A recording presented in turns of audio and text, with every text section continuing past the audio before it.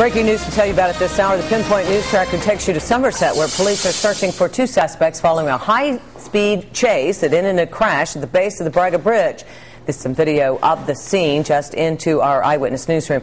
Police tell us the three suspects were driving a stolen Land Rover. The pursuit began in Seekonk when the stolen car was pulled over. Then it turned around and took off on 195 East.